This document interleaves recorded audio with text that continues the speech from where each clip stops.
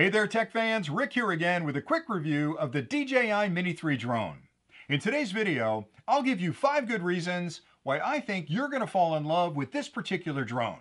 Now DJI is a company that's released a wide range of different mini drones over the years, all starting with their original Mavic Mini drone, which was the first sub 250 gram drone that included a lot of the features that you normally only found in larger, much more sophisticated drones into an airframe that weighed less than 250 grams. And it started a revolution on these smaller drones because before that, smaller drones like this weren't that sophisticated. They didn't fly real well. They weren't stable in the air. They had fixed cameras, which put a kind of a shaky picture together when you recorded things. They didn't fly very far, and they weren't really sophisticated. So that original Mavic Mini had all the features that I cared about in my larger drones in a smaller airframe. And it weighed less than 250 grams. Now the reason that's important is because a drone like this that weighs less than 250 grams means that in the United States you don't have to register it with the FAA, and if you're flying it in another country, you won't have to worry about testing and insurance and all the other things that normally apply to a drone that's a little bit heavier. So having a drone that's lightweight not only makes it more portable, but it also eliminates all the need to get involved with that registration and all the things that brings into the picture. But again, you have to think of this as a small drone that really flies like a much larger drone, and I'll explain why. So the first thing I like about it is the size. Again, it's 250 grams. This one in particular is 243 grams, which means it's under that 250 gram limit. I don't have to worry about registering it. I can have a lot of fun flying it the day I buy it. Again, if you're flying it in another country, there's no testing to take or any of that stuff. So it's really important to understand that a light drone like this gives you all the benefits of a larger drone, but it's incredibly portable. So when I look at this drone, right now it's in its unfolded position.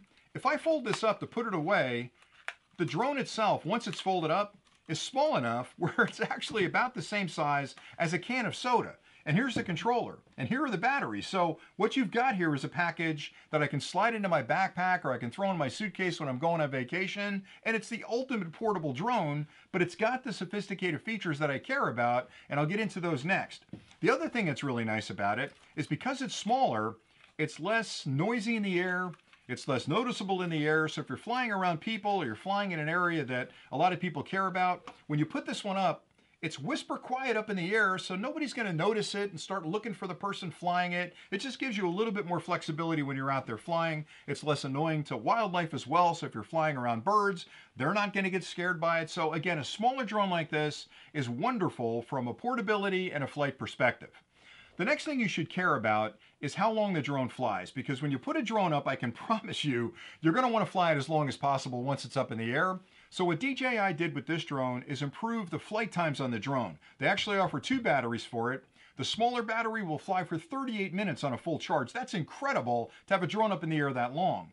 The larger battery will give you 51 minutes of flight time. That's almost an hour of air time. And when you're flying the drone, you're going to spend quite a bit of time getting out on target, making sure the framing is right, but having 51 minutes to get out, get on target, capture the footage you need, take some beautiful pictures, then get back to your home point, just gives you a lot of time. And honestly, I've flown a lot of drones that have 15 minutes, 20 minutes of flight time. So having 51 minutes on a full charge, you almost forget that it's up in the air. I mean, it's flying that long where you're thinking, I should be charging the battery. Why is it still up in the air? So that's a wonderful thing.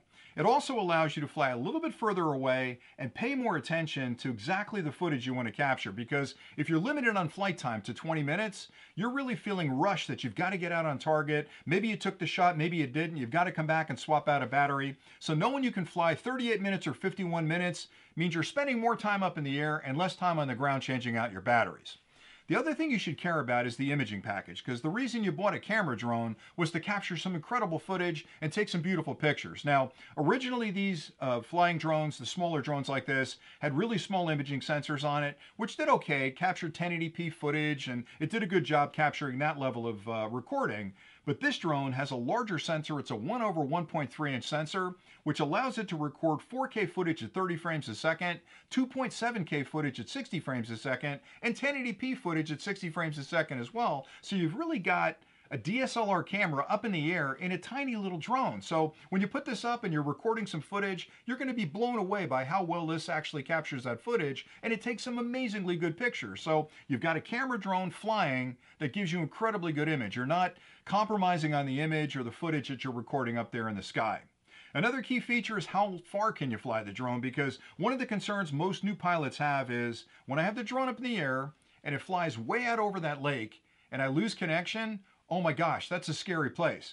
So this drone uses a proprietary DJI technology called OcuSync 2, which is a modified Wi-Fi technology, but it's enhanced and it can actually frequency hop, so the drone and the controller are constantly having a conversation on connection.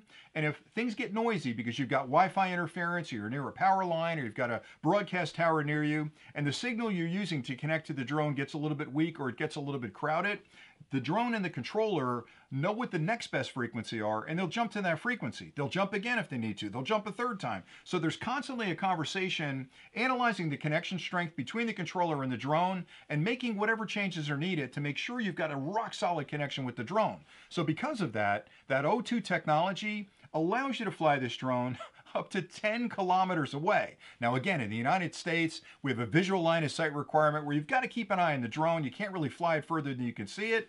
And you might be wondering, well, how would I care about the 10 kilometers? Well, knowing you've got that rock solid signal means you're not going to have to worry about breaking that signal if you're flying out over the lake or you're flying around some trees or a building. So rock solid connection back. It also delivers a 720p video feed back to your controller. So if you've got a phone or a tablet connected over here, you're seeing exactly what the drone sees in 720p footage quality. So you're getting a great image back, you've got a rock solid connection, which means you can fly it out and not have to worry about it flying away. And the fifth thing, which I think is the most amazing feature this product provides, is the artificial intelligence and the automation built in. So the drone itself is constantly protecting you against things that might crash a normal drone. It's looking at the battery power, it's looking for problems inside the drone. If it sees the compass is off, the IMU's got issues, the battery's getting low, the drone will spring into action, it'll go into emergency mode, and it'll instigate a return to home, which means it's going to actually take over control of the flight. It's going to elevate to whatever height you have set in the application. It's going to spin around, face the home point, fly back on its own, and land pretty much where it took off. So it's going to protect you against some of the mistakes that you might make as a new pilot, like not watching your battery level. So the drone has got that protection built in. But in addition to that, they've built in automated flight modes that you can actually instigate. They're called quick shots with the push of a button. So in the application, when you're flying near something that you want to capture some incredible footage of, you have a choice of different quick shots that you can select by pushing a button on the application, and the drone goes into automated flight mode where it'll actually circle an object and keep that object in the center of the frame. It'll fly away from the object, revealing the area behind it. It'll take a dramatic shot swooping in against that product. So essentially what you've got is a drone that can autonomously fly predetermined patterns and give you some incredibly good footage the day you bought the drone. So, I mean, you can get good with the controller and you can learn to fly it yourself, but knowing I've got automation built in that'll give me that perfect shot just by hitting a button just takes a lot of the pressure off, and you can immediately take that and post that out to your social media sites. So again, it's hard for me to believe that DJI was able to pack all of those cool features into a drone that weighs less than 249 grams. It also handles the wind well. It's perfect in a level 5 wind, which is incredibly breezy up there. And that was another concern, is that I've got a light drone, that wind is going to blow it all over the place. Well, it can handle a level 5 wind, which means take it down the shore and fly it to your heart's content. So all those things make this an incredibly good drone. It's got the features of a lot of the more sophisticated drones in a smaller package. So like I said before, it's a small drone that flies like a bigger drone, and it's perfect for travel. So if you've never flown a drone before, take a good look at the Mini 3. I think this has all the features you'll care about in a drone that's easy to fly, and it's got a lot of safety built in, so you're not going to have to worry about having any issues when you put it up in the air.